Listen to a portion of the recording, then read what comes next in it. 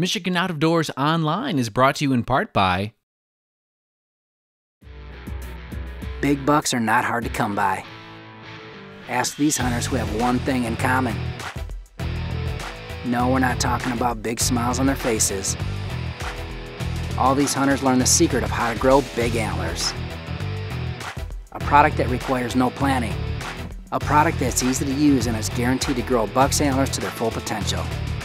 It all starts here with the brand Lucky Buck. Guaranteed to grow bigger bone or your money back.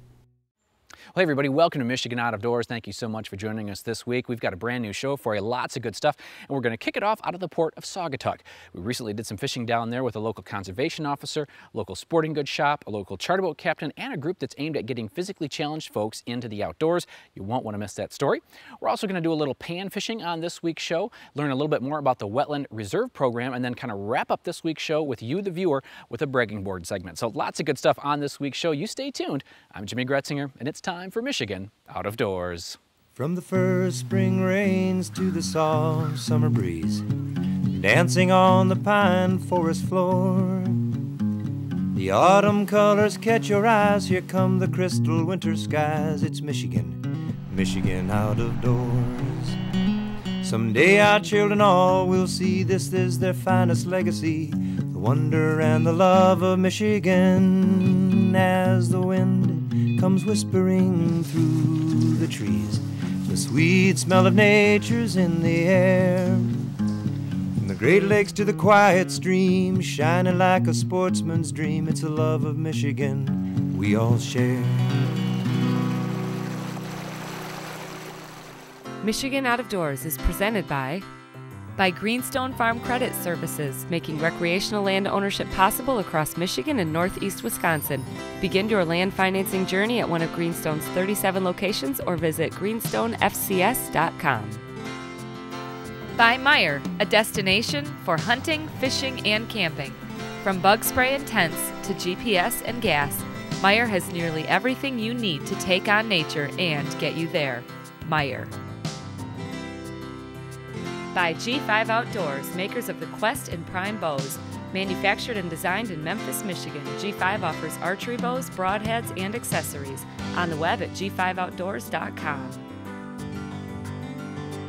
By Country Smokehouse, offering a variety of meat products. Country Smokehouse is located 3 miles south of I-69 on M53, just south of Imlay City. Country Smokehouse is a meat processor, a butcher, and a destination for sportsmen. A couple of turkey seasons back, I had the honor of hunting with Shannon Cortman. Shannon was able to down a very nice bird, and when I found out that he was going salmon fishing with some buddies, well, I jumped at the chance to spend some time with him on the water. Today was pretty special. We had a local charter boat captain, a local sporting goods shop, a local ministry aimed at getting folks outdoors, all working together to make the day for a couple of folks with some challenging life situations. Shannon, have you been out fishing before?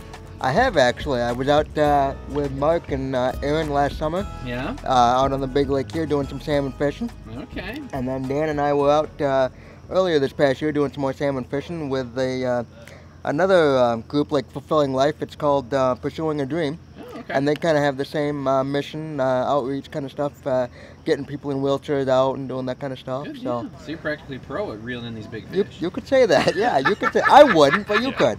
You can say that. Well, what's the plan, Captain? Well, we're going to set in about 110.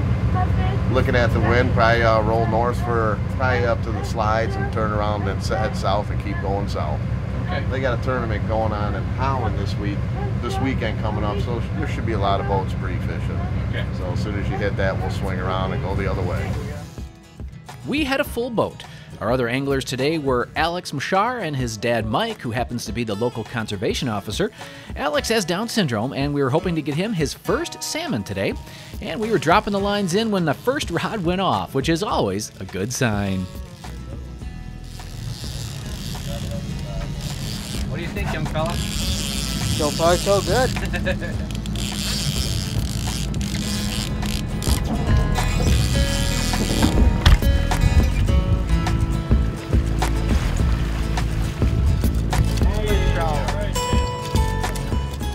want to talk about a fun day on the water? It was pretty cool to see all the smiles.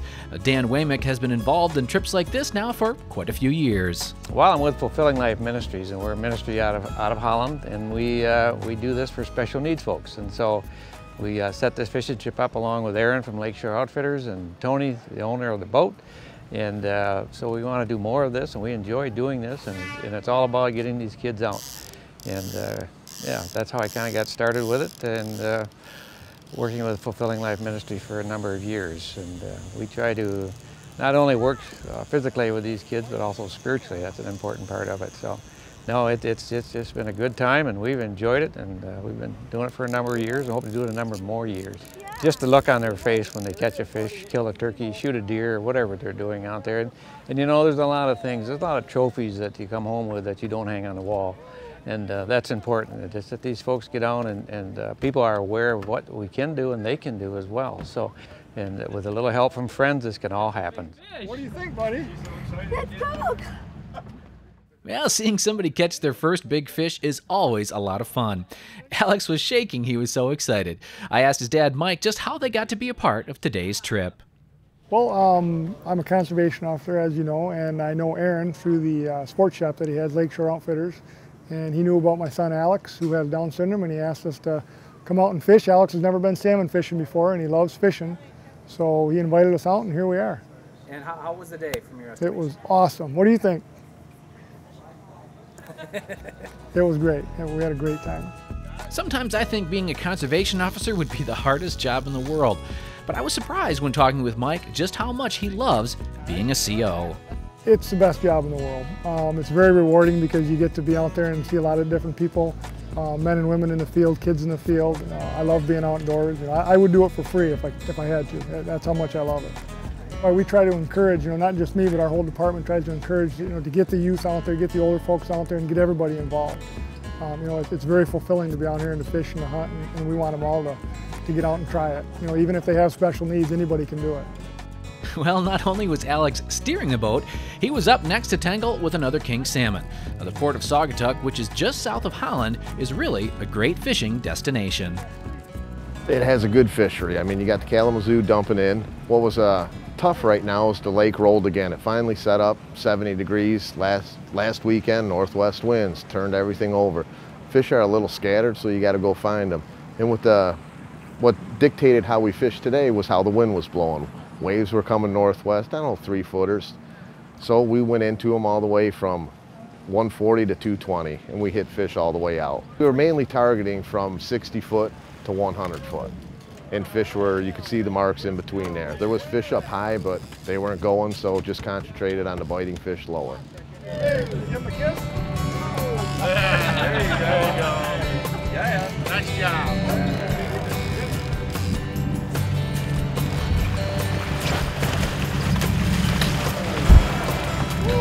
Oh! Look at that! Wow! Seeing sportsmen working together to get challenged folks outdoors and enjoying some time on the water, well, it's pretty cool. Everybody was having a great time today, and with both Shannon and Alex having some sore arms, everybody got a chance to reel in a fish today.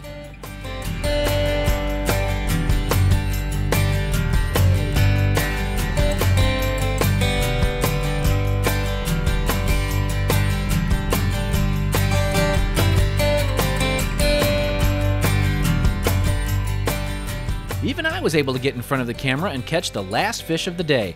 But the cameraman, well, let's just say he needs a little bit of training. The camera, no, turn. There you go. All right, we're good. The fish on Lake Michigan this year are not quite as plentiful as last year, but they do seem to be a little bit bigger. This was a nice 20-pounder. Nice! Now that is a king salmon right there. Good shit. Wow, nice job, Captain. You found the fish. So with 9 fish in the box, we decided to call it a day, and we headed in. I want to say a special thanks to Aaron Sibsma from Lakeshore Outfitters, Captain Tony on the Black Betty, and Dan Waymick from Fulfilling Life Ministries. When sportsmen get together to give back to someone else, well, it makes all sportsmen look good. Now, maybe there's someone in your life who could use a day on the water. It does have a way of slowing you down and bringing a smile to your face here in Michigan's Out of Doors. Hi, I'm Jordan Brown, and for this week's show I was tagging along with a couple of guys in search of some good summer pan fishing here in southern Michigan.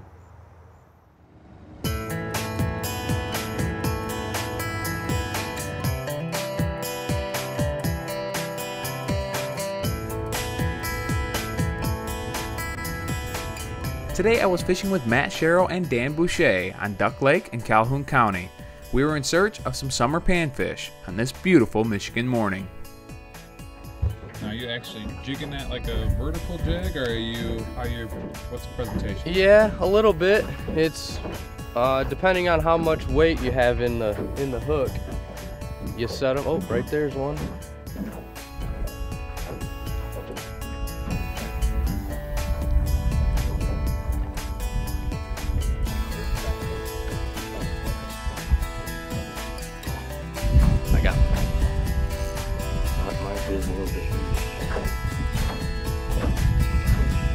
What was that first cast?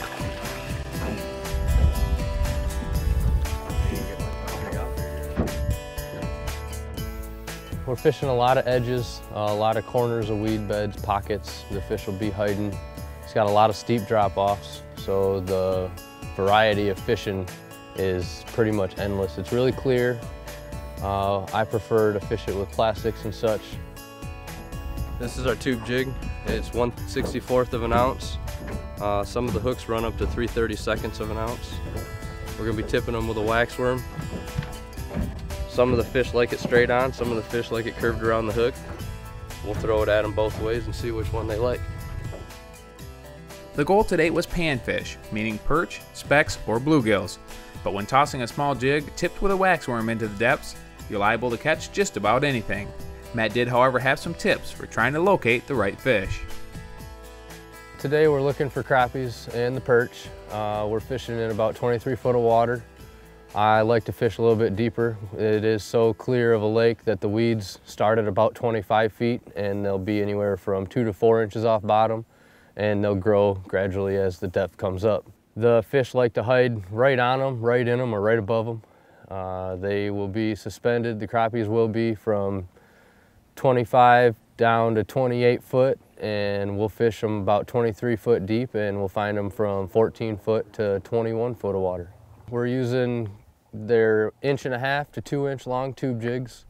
We're using them on 4-pound test line. I prefer fluorocarbon or the Trilene XL. They've improved that line since last year tremendously. It's got a much higher breaking strength than it used to, so you can fish much lighter line and not have a problem with breaking the jigs off or losing fish. The setup we're using is an 8-foot ultralight. They're a new rod by Daiwa that they came out with this year. It's an actual tapered rod that is specifically made for throwing micro jigs. So it helps us cast farther and put it into better positions. We continued to find fish, and although we had to weed through a few smaller ones, it kept us all pretty busy, with very little downtime between fish. Even if you're not catching exactly what you're looking for, it's pretty hard to complain when you're pulling up fish after fish. That's going the wrong way. That's definitely going the wrong way.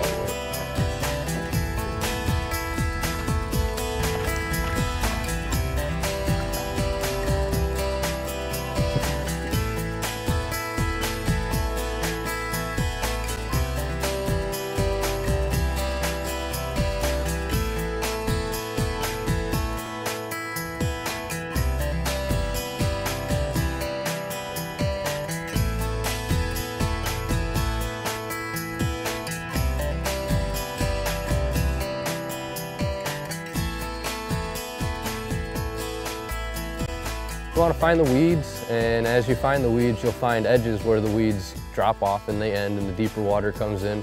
You look for spots where the deep water transitions into the shallower water, and a lot of times you'll find the fish holding. Anywhere, if it's calm, you can see the bait on the top of the water. You usually have some crappies chase them around along with the bass. We've caught several bass today, nothing super big, but you know, they all put up a fight and give a little tug. This presentation works great anywhere. Your colors will change depending on your water clarity, the conditions for the day. Like today we've got gray, overcast. So we're throwing a little bit brighter colors than what we'd usually use. Even though this lake's clear, I still use a lot of natural colors. We don't get so much into the oranges like you would if it was muddy. But if your lake's muddy, you know, anything bright will catch fish. Well, as many Michiganders know, you just never know what the weather might do, and a 10% chance of rain was quickly turning into a short day of fishing. We've got some sunny skies in between the clouds, and yesterday, as soon as the sun came out, the fish quit biting. So I kind of got a feeling it's going to be one of those when the sun wants to show itself.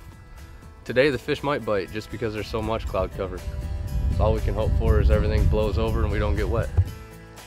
Mother Nature quickly decided to cut our trip short, but before we got off the water, I asked Matt, who fishes just about everything, what it is he likes so much about pan fishing.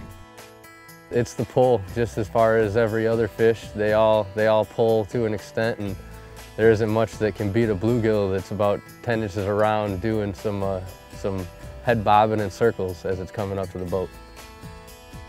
We did pretty well considering we only got about 2 hours of fishing in before the rain.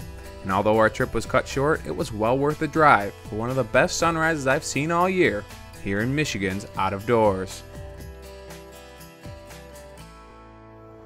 Many people around the state are familiar with the Conservation Reserve Program, or CRP. But there's another similar program that a lot of hunters forget about, and that's the WRP, or the Wetlands Reserve Program. For our next story, I was able to tag along and learn a little bit more about this program on a piece of property that had just been enrolled.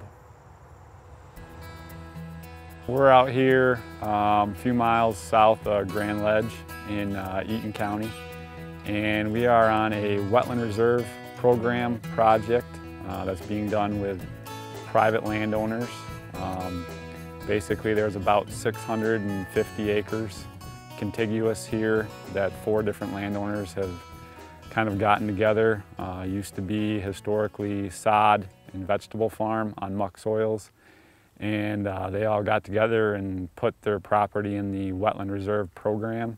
Basically, it's a program that takes ground that was historically wetland and then was drained through tile or ditches or some means and put into ag production.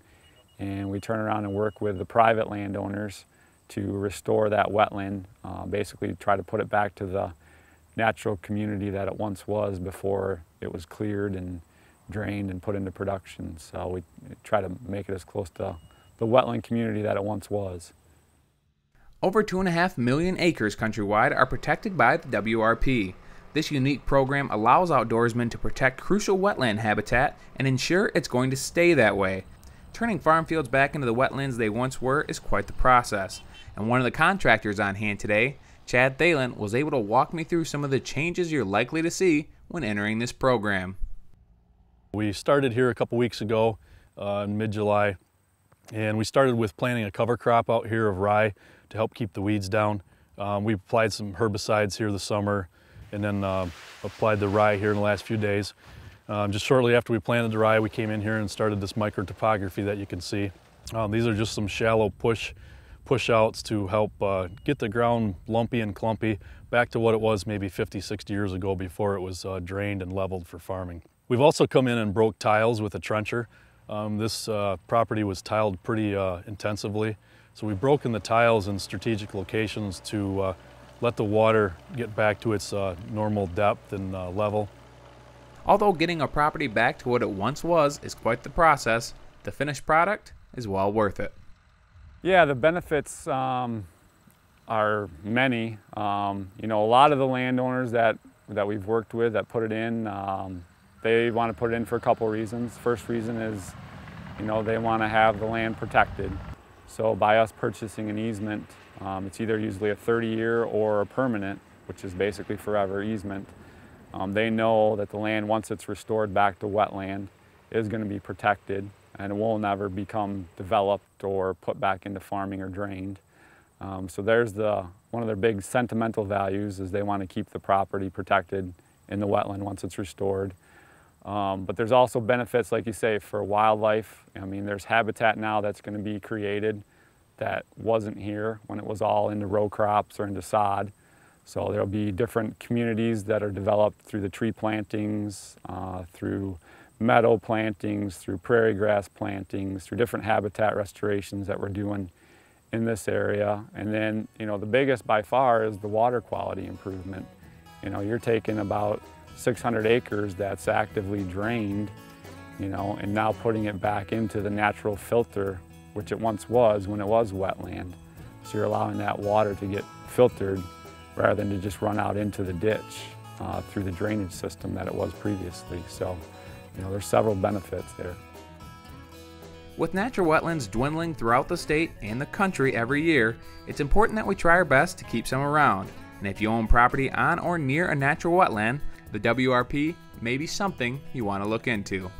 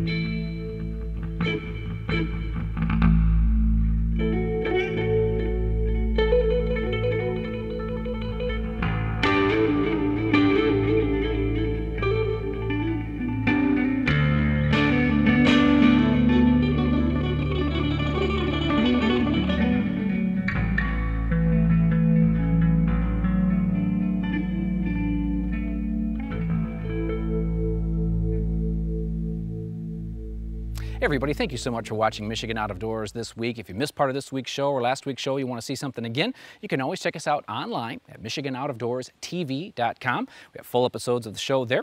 And if you do the Facebook thing, we're on there pretty much every other day or so, letting you know what's going on as we try to bring you a brand new episode of Michigan Out of Doors every week of the year. And we're also on Twitter now as well. You can search for us there at Mood TV. So lots of good ways for you to kind of connect with what we're doing. And if we don't see you on one of those sites throughout the week, hopefully we'll see you right back here next week on your PBS station.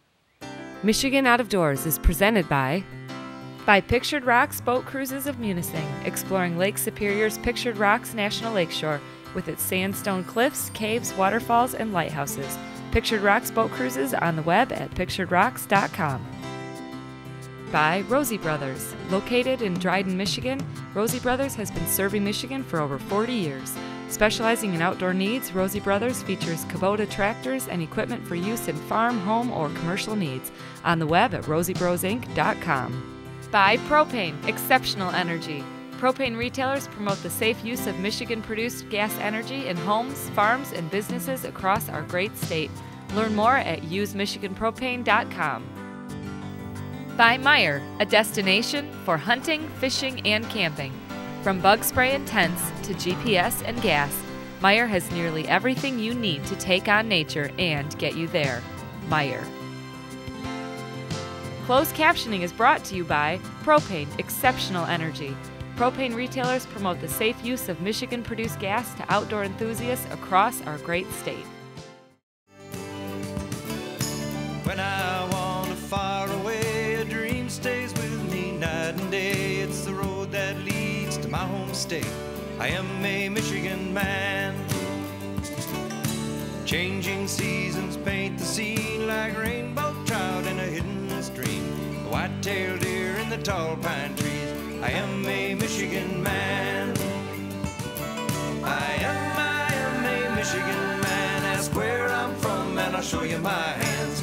Lord above, I love this land. I am a Michigan man. From the Keweenaw down to St. Joe, Kalamazoo, East to Monroe, to St. Marie and back again. I am a Michigan man. I am a Michigan man. Ask where I'm from and I'll show you my hands. Lord above, I love